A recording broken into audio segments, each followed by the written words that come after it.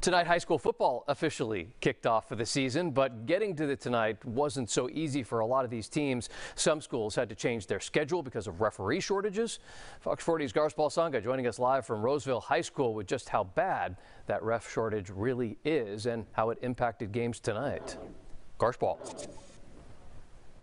Hey there, Eric, and at least for one night, that shortage was not felt. We're here at Roseville High School where the Roseville Tigers are taking on Oakmont, and they're just winning 41-0.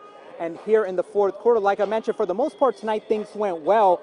And the reason for that was everyone pitched in to help, but this referee shortage will most likely be impacting future games.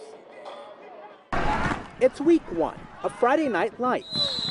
For students on the field, it's an opportunity to make new memories. But this season, they will have to share the spotlight with the referees.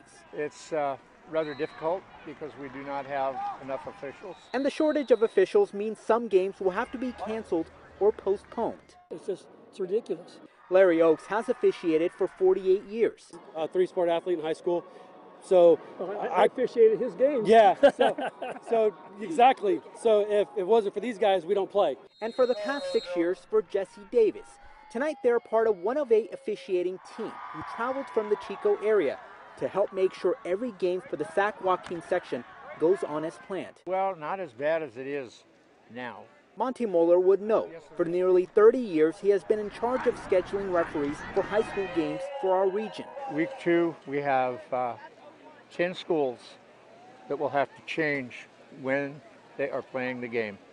They can go any day but Friday or Sunday. And that is one way they're hoping to ensure every game is played. Moeller says the reasons for the shortage, the pandemic impacting supply chain, not enough money, the time the referees put in, and treatment referees face from parents. I think that the guys are just nervous and scared, because they're not 100% confident they're going to be protected. Recently, social media videos have been shining a light on the disturbing trend in all youth sports. These refs understand they have an important job, but on most occasions, it's a thankless job. Davis hopes fans and parents understand it's a game. The biggest thing that everybody needs to remember, it's for the kids.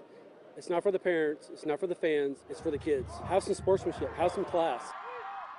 And back out here live as Roseville continues to take on Oakmont. Now, one way people in charge of high school athletics are protecting referees, if a parent assaults anyone on the field or a referee before, during, or after the game, they will be banned. So they're hoping that puts an end to the threats and the assaults the referees face. But if you want to be a referee, just go on to fox40.com, click on this article.